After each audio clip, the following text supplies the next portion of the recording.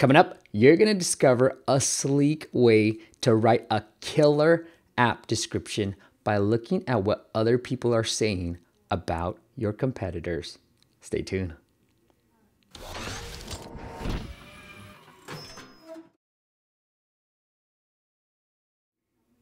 What is up, App Nation? It is Steve P. Young, founder of AppMasters.co, the place you go when you want action-packed content in the app business.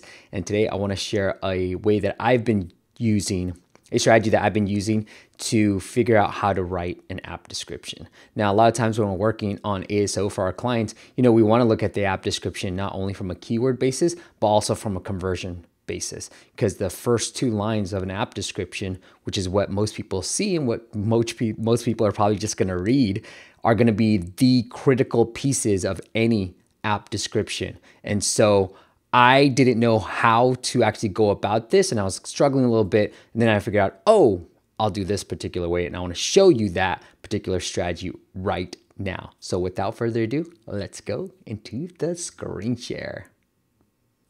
So my favorite way of writing an app description, because like I said, I get stuck, is to use App Annie. Now this is completely free, okay? And what I've done is I pulled up the Calm app only because I feel like they're huge, so I won't be giving too much away. And then also because I wanted to look under the health and fitness category because I felt like that was the most critical one, and then show you this particular strategy. But I've been using this for games. I've been using this for health and fitness, all the different categories of apps when we're performing ASO. I've been using this particular strategy. So here's what we're going to do. We're going to look at the reviews, right? Because I want, as you can see, the description for the Calm app, it says, Calm is the #1 app for mindfulness and meditation to bring more clarity, joy, and peace to daily life. Now, I love that, but I'm going to break that sentence too, right? Because it's just not readable, right? And I would also put join the millions. And I think it's always good to put some social proof. They're the #1 app, but a lot of people can say that you're the #1. It doesn't really mean anything. But I might put like join the millions, over 1 million downloads, over 1 million users, whatever it is. That's what I would personally lead with, because I think it hits you with social proof. Well, if 1 million people are using it, then I'm going to use it too. So that's what I'm looking for. I usually try to lead with social proof as much as possible, but I'm also looking for words that the users are leaving in their reviews because they're saying, this is why I love this app, right? When I'm writing a description, I want to lead with social proof and also use keywords, use phrases, not just from an ASO perspective, but use keywords and phrases that the customers are saying about why they love a particular app. All right. So here's how you do that. So you've got the app pulled up, search for it if you don't have it pulled up. Again, this is all free. And then go into the reviews, which is on the left-hand side if you're just listening to this. And then now you can see all the reviews. Now the default is the past month. You can do the past year, which is what I would do. You can also change countries, different versions. I'll leave it at all versions. So countries, if you just want all English speaking, if you're just the US, I'm gonna leave it at default right now. You can also look at the all ratings. So favorable is gonna be anything from 4 to 5 stars. And then critical is anything 1 and 2 stars, okay? So you can even just look at the 1 stars or all the 5 stars. But here's what I'll do is I'll look at the favorable ones, and then I'm gonna sort this. This only shows 10 by default, but I want 50. Because a lot of times when you read through these, you're not gonna find anything valuable, right? But a few times you will find certain keywords that people are using. All right, so let's go through a few of these. Right here, sleep stories. Now this guy wrote a really good description. I can't describe how much the sleep stories have changed my life. I normally wake up 1 to 3 times a night and begin worrying about my daily life. The stories offer a distraction that is calming and engrossing, allowing me to drift back to sleep. I sleep better. So he's really talking about sleep stuff, okay? So if your app is focused purely on the sleep side of things, think about how you can leverage that within your app. So it could be as simple as, hey, we help you fall asleep quicker, or go from waking up 2 to 3 times a day to going back to sleep instantly by listening to our sleep stories, Using the keywords, using the problems that people are telling us, we're going to use that in our app description. That's how I would use that in my app description. Okay, it takes you on a journey. Okay, nothing really big here. Exceptional. Here it says life-changing. It says super friendly to use. He loves the daily meditations, or he or she loves the daily meditations.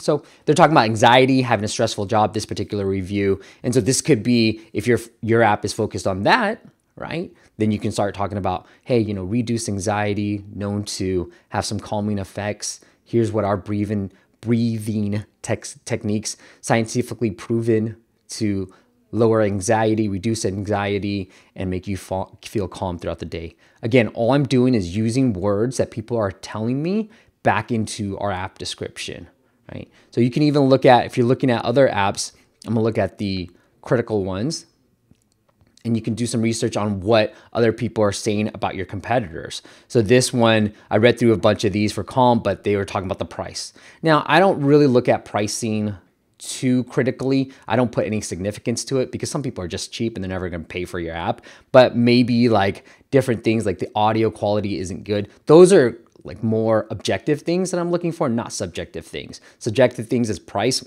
There's nothing you could do about it. People are just gonna complain about price no matter what, even if you have the best app in the world, right? So that's what I would be looking for, is more objective stuff. Like here, this one, battery trainer, 1 13-minute meditation, my phone went dead for 30%. I could play my Spotify for hours. So that could be something that they could look at. But you're looking for common themes too. So don't just go off of one review. But if there's certain other reviews that come up, then you can say, oh, I'm going to use that in my app description. So like you can say, hey, doesn't drain your battery. The number one meditation app that won't kill your battery. You can do a 13-hour meditation and still have 90% left on your battery life. So something like that, right? If you're going to it. But it's as I've gotten stuck and we're writing more app descriptions for our clients, I think of the app description, especially on the iOS side, as, a balance between keywords and then also high conversion. So how can I hit them with the first few sentences that shows social proof, number one, and number two, hit them with keywords and phrases that the audience is using, that customers are already using, and then use that to get them into the app as well. And you can do these for screenshots too, right? Look through all these favorable things and be like, okay, well, he likes the sleepiness. Okay, well, let me put that into my screenshot, right? So all these are very much usable within your app. Don't just think about the description. But I think I'm using this as from a conversion perspective, not so much from a keyword perspective. All right, hope that was helpful.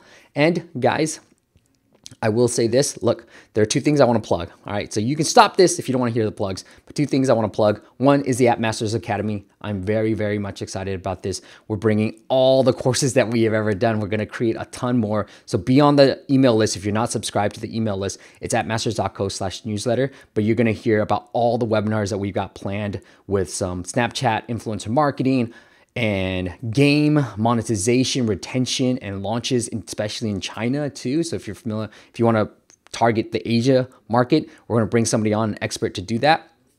So that's all going to be, it'll be free as a webinar. And then if you want to get access to it later on, then it will become a part of the academy. And then, so go check it out. It's appmastersacademy.com, appmastersacademy.com. It shows you our entire playbook for just $25 a month right now. I'm not sure if I'm going to test different pricing points, but right now it's at $25 a month.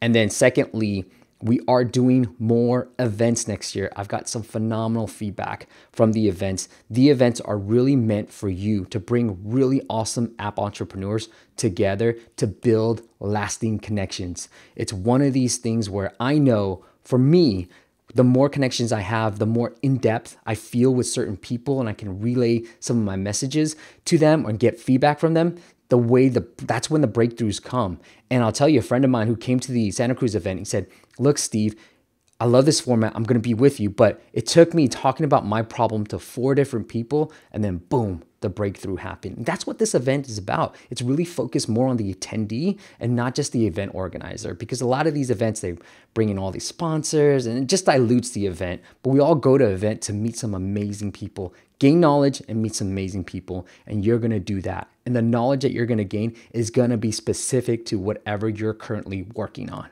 That's why I love doing these events. I've gotten some phenomenal feedback from everybody that attends. So I hope to see you there. It is appmasters.co/events, or you can just go to appmastersconnect.com and that will redirect you. But appmasters.co/events. The LA one is up. We're going to start launching the New York one too, and then we're gonna do one in Bali. So be there at one of these. I promise you that you're gonna wanna attend more and more because that's what people have said to me. All right, that is it, guys. Thank you all for listening, and I will see you on the next video.